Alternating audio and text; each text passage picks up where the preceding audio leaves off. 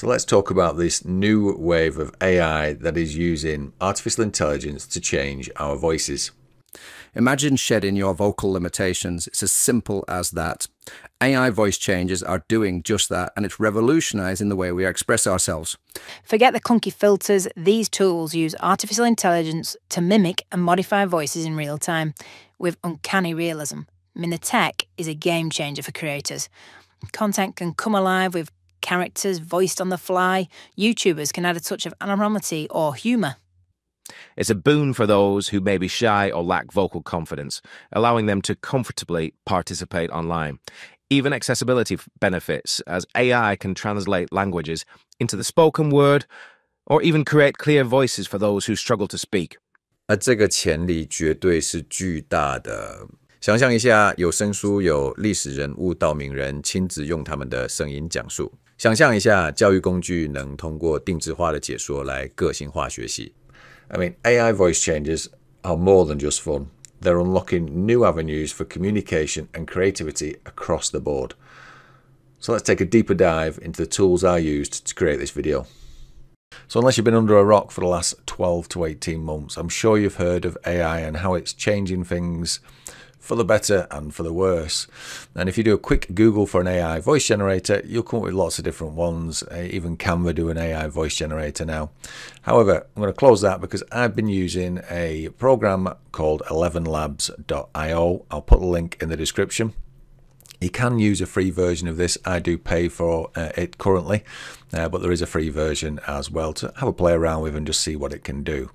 So I'm going to skip through certain sections here, but I'm just going to talk you through how you can create and use this for a faceless YouTube channel, for example, how you can use it from text to speech and also convert speech to speech. So you actually dictate what you want it to say and it will then convert that and it will even dub it into a different language, which I'll show you as we get to the end of this section.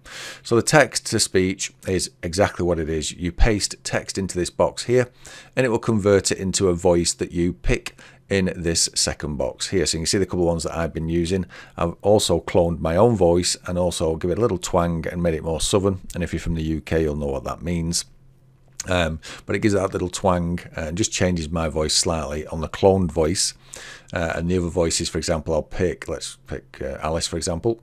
But these are not normal times in our politics. Washington is as divided as ever. So you can hear Jesse and Adam. Allow the world to live as it chooses, and allow yourself to live as... So what it does, once you've picked your actual voice that you would like, you then type some text in the box and then it will convert that text with all the enunciations and punctuations you expect to hear when you're listening or talking to somebody. So for example, I use or have been using Gemini, which used to be Bard, Google Bard, which is their AI writing tool. And you can ask this to sort of write you a script maybe. So for example, let's say we're a botanist and we want it to write as a 1-minute script. Write me I'll just put script. Write me a script talking about the conifer tree.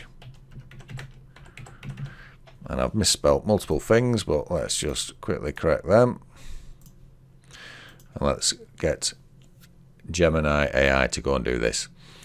So it's creating me a nice little script here. So if I could paste all this in, I'm not going to do. I'll just maybe copy the first paragraph out. We'll paste that in to our AI voice generator. So for example, let's do this first paragraph. Let's copy that over to ElevenLabs, paste that into the text box. And when I click generate at the bottom here, it's going to generate this particular text into the voice of, let's do it in Adam. It wants me to swap this top box. So it's a good thing that if you pick a voice that requires a different model, it will tell you to change it in here. So it's telling me to change it to multilingual 2. So I'm going to leave it on that. 11 multilingual version 2, Adam. There is voice settings in here and you can change a few of these. I'm not going to go into them. You can hover over the little information button. It tells you what each of these sliders does. The default usually works just fine. I'm going to click generate and it will generate this into an AI voice. So once it's started generating, it doesn't take it too long on the shorter sentences. It will start to play at the bottom here and you'll see this line sort of go across. Sunlight filters through the dense canopy of a towering forest. Birds chirp and flit between branches. The camera pans across various trees, focusing on a tall pine tree with its long green needles. And once it's done that voice, you can then download it here or download it there, and you can add it into your favorite video editing suite if that's what you are doing. So that is the text to speech, and you see how powerful it is. I could change that into my own voice, for example, and then generate, and it will, once it's finished generating in my voice, which is a slight tweak on it, it will then save it again. Sunlight filters through the dense canopy of a towering forest. Into the right-hand side. Birds chirp and flit between branches. The camera pans across various trees, focusing on a tall pine tree with its long green needles. You can hear all the punctuations. Really good, and it's really clever the way it's doing it. Okay, so the next thing I want to talk about in ElevenLabs is speech-to-speech. Speech-to-speech allows you to record into a microphone and maybe a script, and then get it ElevenLabs to convert that into maybe the voice that you've done on yourself, or maybe a totally different voice, or even we can get it to dub, which I'll show you right at the end after I've finished this section. So speech-to-speech, exactly what it is. What you do is you grab yourself some audio, which I've got a bit of a test one in here, and you drop that audio M4A file into the audio box here, and then click on generate. And all this audio file is me saying testing 1 2 3, testing 1 2 3. So I'll change it into a different voice. Let's go for a lady's voice if we can. There we go. What's that, Drew? Love doesn't make the world go round. Love is what makes the ride. A man sees in the Freya's world good. what he So we'll go with carries in Freya. his heart. So we'll leave it on Freya and we'll generate. So before this plays, what I should have done is played you what it sounds Testing. like. So let me open that. Testing, testing, 1 2 3. Testing, testing, 1 2 3. So you can hear what it sounds like. It's just me saying testing, testing, 1 2 3. So then I'll carry on with this. Testing 1 2 3. Testing, testing 1 2 3. Testing, testing 1 2 3. So there you go. That's that voice converted. And if I had read out the script and recorded it, I can then get it to change it into there. The beauty of this, and the really good thing that sort of blew my mind really, is because if you change your, if you are being shown on camera, it will actually read it at the same speed, so it looks like you are actually reading it, as you saw right at the beginning of the video. So it's very clever in doing that. And the other thing, because it keeps all the same sort of speed and timestamps as you're being generated in a different voice, if you do a dubbing, it works just as well. So that on the left hand side, you can change, these are the different voices that you can add and clone your own, and you can see that was mine that I cloned earlier. There is a voice library which you can pick from, all these different types of voices. For example, Cowboy Bob. Love doesn't make the world go round. Love is what makes the ride worthwhile. So I could add that one to my voice lab, and that will save then into my account, into my voice lab. So you can do projects like you would do in any sort of program like this. But the last thing that I wanted to go through is the dubbing section that's in ElevenLabs. So this is really powerful, that it can convert your native language to a different language just by dropping an audio file, or even putting a URL to maybe your content on YouTube or TikTok into the description select to source box. So I recorded a small section of audio from our previous bit of AI text from Gemini into an audio file and recorded that, and that was this section here. And I can play that, which is this one here. So all we're going to do is drop this. The most recognizable feature This of a file in conifer my voice is its namesake, as you can the hear. cone.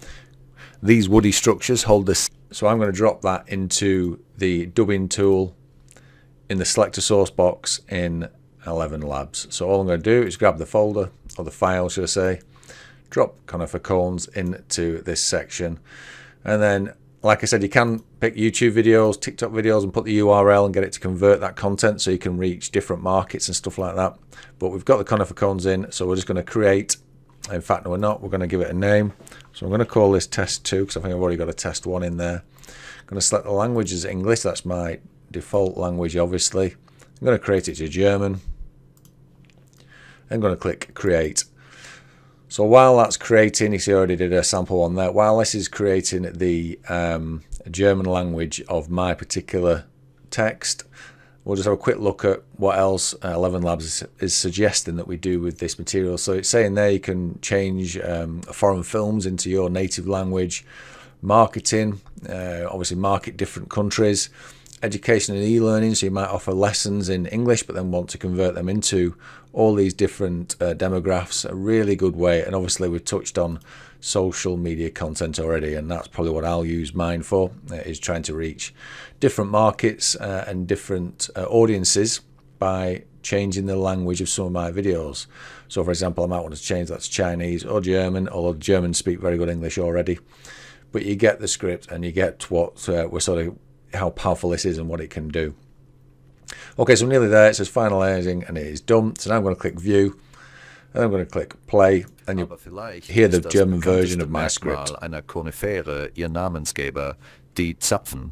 Diese hölzernen Strukturen enthalten die Samen, die Koniferen zur Fortpflanzung ermöglichen. Aber vielleicht ist das bekannt. There we go. That is that converted. And if I wanted to do, I could download that and now apply that to a video or wherever else I wanted to post that particular translation. So that is it. That is my look at ElevenLabs and voice AI generation. It is the end of March in 24. I am sure this will only get better as things move on. As we know, AI is constantly adapting and changing. So I can only see this getting more powerful and easier to use, even though it is fairly simple to use as it is. So I hope you enjoyed the video. If you did, please do, you know what to do, hit the like button. Please hit me with any comments below. They're always appreciated, and subscribe to my channel. And hopefully I'll see you in the next video.